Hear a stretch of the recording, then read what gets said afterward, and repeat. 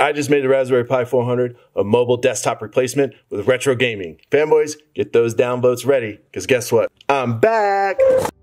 What's up YouTube, this is Hill Phantom. Today I have my mobile edition of the Raspberry Pi 400. Just some things I did to modify to be, well, mobile and a standalone desktop. What I've done is I've cobbled together a couple different pieces to make that happen. What I'm gonna do right now is go through different pieces that I have and talk about how it comes together. Okay, let's talk about a couple parts I'm using in order to build this mobile desktop replacement. First and foremost, let's talk about the HDMI dongles. I have a micro HDMI headed to a regular female HDMI. I have an adapter that basically allows me to switch those HDMI ports to attach to the monitor. It also stands it up from the Pi itself.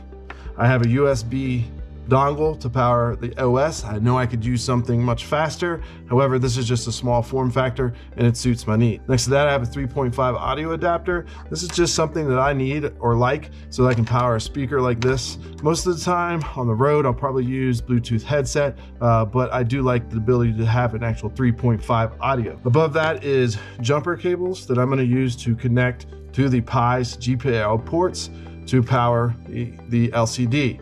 Now I chose this as a 5-inch LCD because you can power it by 5 volts off of the Pi itself. Next to that, I just have the N30 Pro. I like this controller a lot for retro gaming. As I installed RetroPi on top of Raspbian, this is a really neat thing that I can use if I want to plug this up and make it into a retro gamer. Now the heart of this is the battery, 5,000 milliamp battery. That's pretty slim. I'm using this, attaching it to the underside here with double-sided tape like this, so that I can power the whole unit. I'm also carrying with me just a Bluetooth mouse that I can connect to the Pi and make it work quite nicely. So now that we know about the parts, let's put it all together. All right, step one, let's put the battery pack on. So I've just laid some double-sided tape here. I'm going to line up this USB with this USB the best I can, but I also want to balance the keyboard. So we'll put it about right there. You might have to modify this a little bit. Then we'll take just a standard USB to a USB-C. So that will be our power supply. Once that's stuck on, bring this around eventually here. Then let's build out the HDMI post. So first we're gonna put this into this adapter. From there, we'll plug in the monitor. Now this monitor is upside down by nature. You'll need to go in through the operating system and flip that. You can do it through, actually now through the GUI in Raspbian, through I think preferences or display preferences, just flip it 180. Now you can see we're eventually going to plug that in to the micro HDMI port on the Pi itself. Now let's go ahead and put in the USB operating system, the 2.0 port. Let's go ahead and put in the 3.5 audio adapter into that. All right. Now we're going to take the jumper cable. It's got one female end, one male end. We'll take the female end, we'll attach red, in this case, to 5 volts on the Pi, orange to ground on the Pi. Now we'll take the monitor. We've got 5 volts coming out of the Pi. We'll plug it in here to 5 volts on the monitor. And next to that, we will plug in the ground. So the Pi, through the battery, will power this monitor. Let me plug this in. There it is. There's your mobile Pi.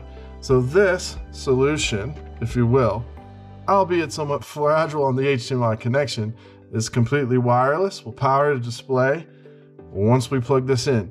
Now, it's kind of sunny out here in my garage, so I'm going to take you inside to show you the software and show you how it works. Let's get it. All right, we're back inside. I'm going to power her up. You can watch her start up. I've already written the script to flip the screen. You can also do that in preferences if you prefer, and we'll run it through some of its paces just to show you YouTube and maybe some retro gaming. Let's plug in the power. Let's see what she does.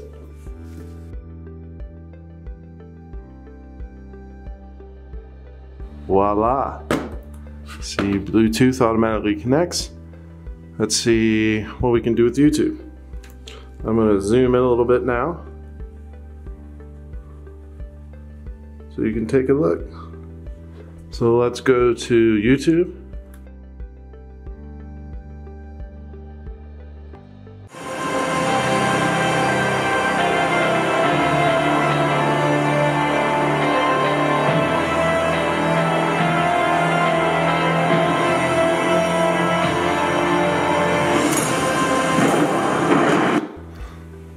Alright, so that is video playback. You can see I didn't notice anything dropping, didn't stutter. It's pretty nice. So that is playing off of 5 volts, completely powered through the battery pack. Let's take a look at the other part of this, which is retro gaming. So let's roll into Emulation Station or RetroPi. Connect my controller. And here we are. So let's take a look at Atari.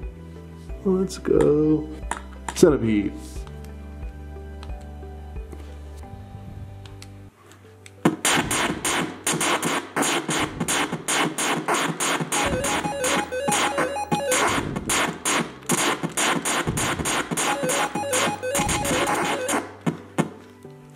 So there's an Atari game. Let's take a look at, I don't know, something on Game Gear. I don't know, let's pick something random.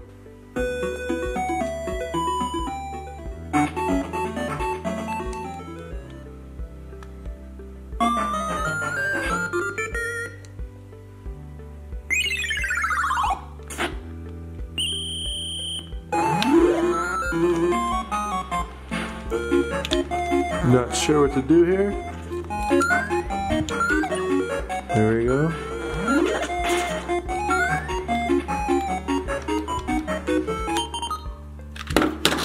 All right, so let's get out of here. So here it is. Mobile, Raspberry Pi 400, completely untethered, no cords powering it, the battery pack. I've used a 3.5 adapter to plug in a speaker. Now I could use Bluetooth headphones. I showed you how good it looks on YouTube with very minimal frame loss, if any, and showed you retro gaming on it. So you can use this, cobble together your solutions. I hope you'll like the video, and if you guys do anything any different, let me know. I'd love to see it. Until next time, this is Hill Phantom. Have a great week. Yeah.